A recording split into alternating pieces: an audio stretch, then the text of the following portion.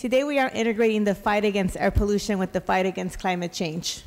We are establishing real targets, deadlines, and enforcements to address air pollution in the most burdened communities. This is a significant down payment towards ensuring all Californians get their piece of their environmental justice. For generations, communities like mine have been treated like wastelands, and constituents in my backyard and a lot of yours backyards have been treated like they're disposable. Today we change that. Today we begin to right those wrongs. Specifically, AB 617 contains the following: air pollution penalty enhancements to protect against major incidents and general indexing of air pollution penalties to the CPI that will strengthen penalties annually. These limits have not been increased in all my life and before since 1975.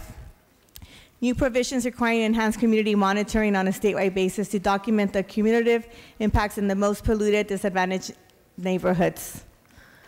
This bill also requires the development of both a statewide strategy and local community emission reduction plans to clean up hotspots and toxic and criteria pollutants.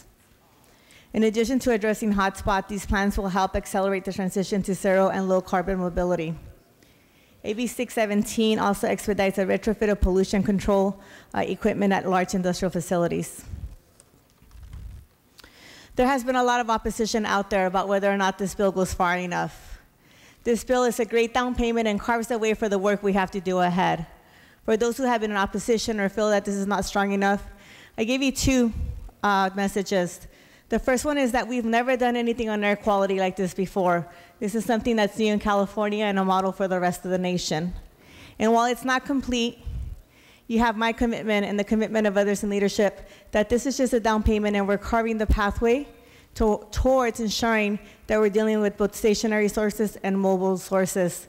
This is personal to me. Not only do I live in these communities, there's mornings that I wake up and I have to think to myself, what's healthier, staying indoors or going outside and going for a run? Because those are the trade-offs I have to make.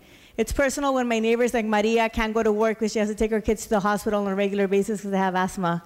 It's personal when I have folks who can't go to work because they have to make sure their kids are taken care of and are also, because they're sick because of the air pollution around them. I have neighbors like Rocio who grows her own fruit, and she's been told not to eat that fruit anymore, not to give it to her grandkids anymore, because the level of toxics in the soil are so bad. But she tells me that she can't afford anything else, and if it's not those fruits, she gets no fiber, no fruits in her diet. And so knowing that she needs fruits, she's constantly making that choice of, do I have these fruits, or do I just leave them there because of the toxics around them? And so it's time that we tell these Californians that they also matter, that we're no longer going to leave them behind. And so I urge you to vote aye on 617, and I urge you to join me in continuing to ensure that in the years ahead, we continue to build on the good work that we have today. With that, I respectfully ask for an aye vote.